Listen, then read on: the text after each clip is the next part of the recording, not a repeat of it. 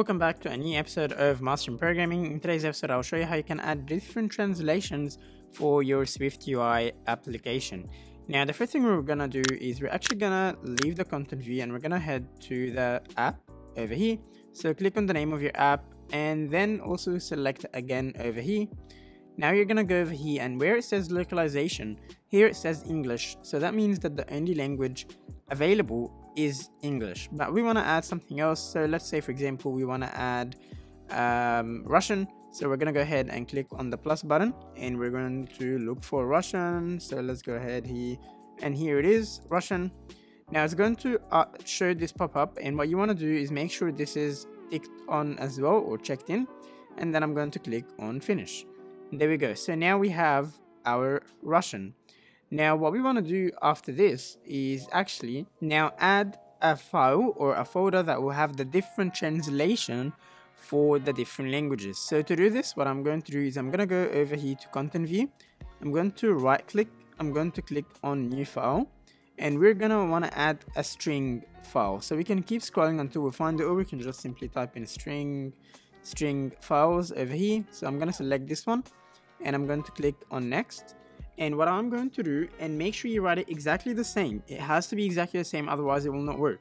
It needs to be localizable,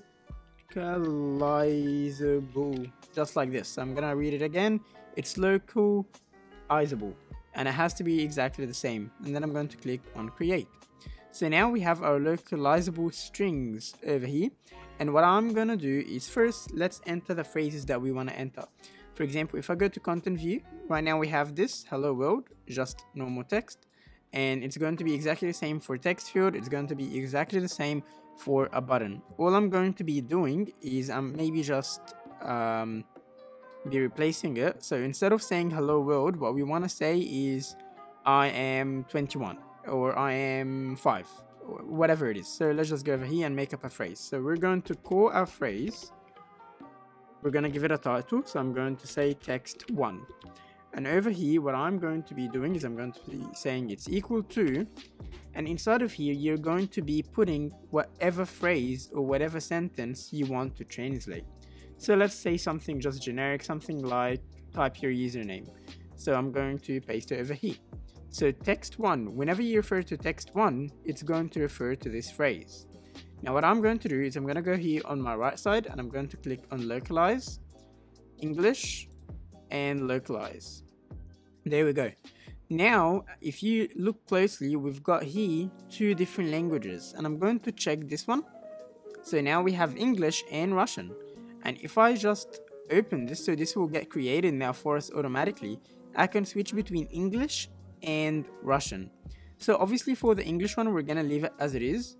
And then for Russian, I'm gonna go over here, and it's still, this remains the same, text 1, but here we can add the Russian translation.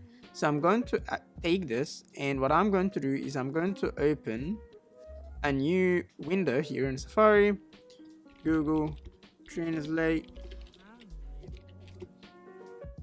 and we're going to go from English to Russian. So this is what we want to display. That is the correct translation according to Google. We're going to go over here, and basically all we're going to do is we're going to remove this and instead put the Russian translation.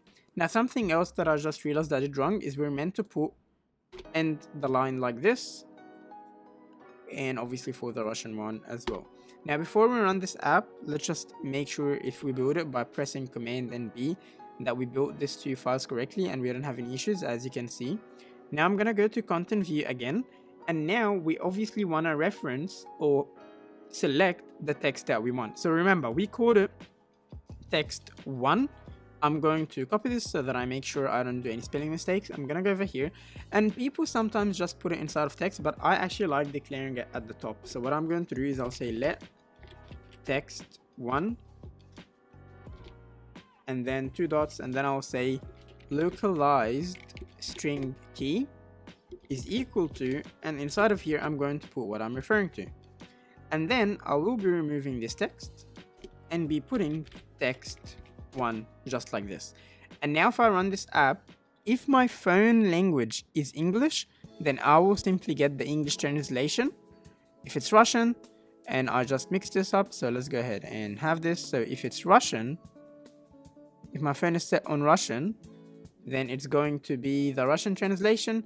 If it's set on English, it's going to be the English translation. So let's just make sure here we have our English and here we have our Russian. Sorry about that.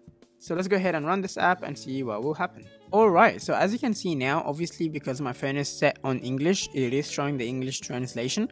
What I will do now is I will actually close my app, I will go to settings, and I will change my language from having to be English into being Russian. So I will go to language and region, -language, let's go ahead and change that to Russian.